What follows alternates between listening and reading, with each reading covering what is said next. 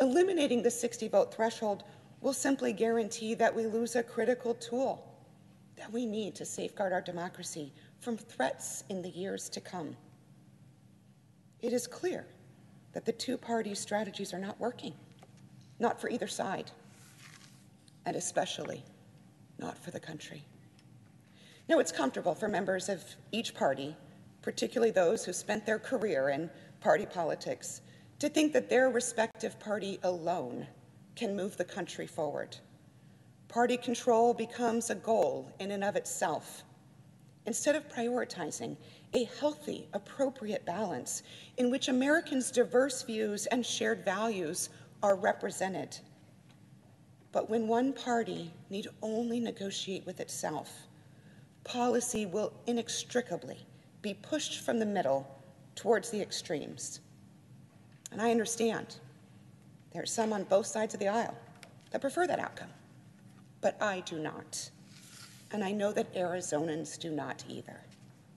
Our country's first president, George Washington, a leader whose wisdom I borrowed at the conclusion of the 2020 impeachment trial, he warned against political factions more than 200 years ago, saying that extreme partisanship could lead to the ruins of public liberty. I was no party man myself, Washington wrote, and the first wish of my heart was, if parties did exist, to reconcile them.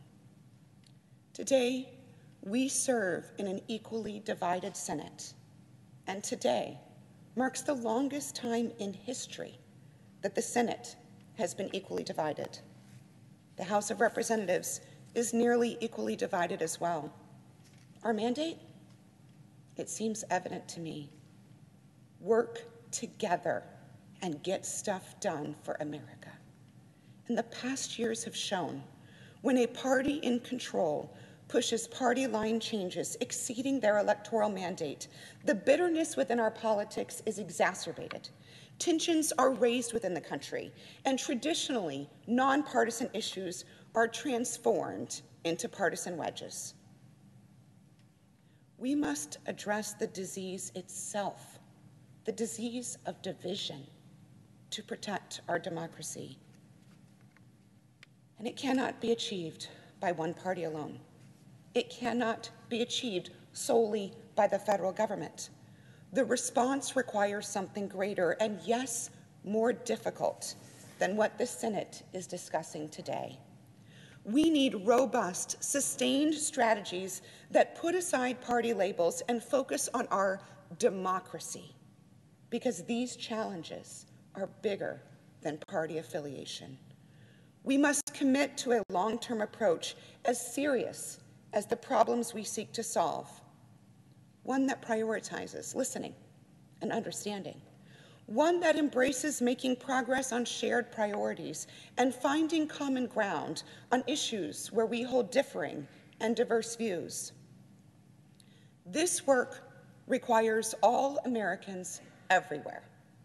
Efforts to fix these problems on a bare majority party line will only succeed in exacerbating the root causes that gave way to these state laws in the first place, extending our descent into a more fragmented America.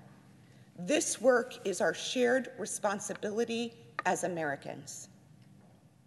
I share the disappointment of many that we've not found more support on the other side of the aisle for legislative responses to state-level voting restrictions. I wish that were not the case. Just as I wish there had been a more serious effort on the part of Democratic Party leaders to sit down with the other party and genuinely discuss how to reforge common ground on these issues.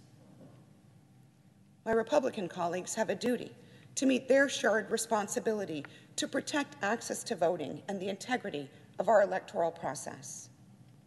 We need a sustained, robust effort to defend American democracy, an effort on the part of Democrats, Republicans, independents, and all Americans in communities across this country.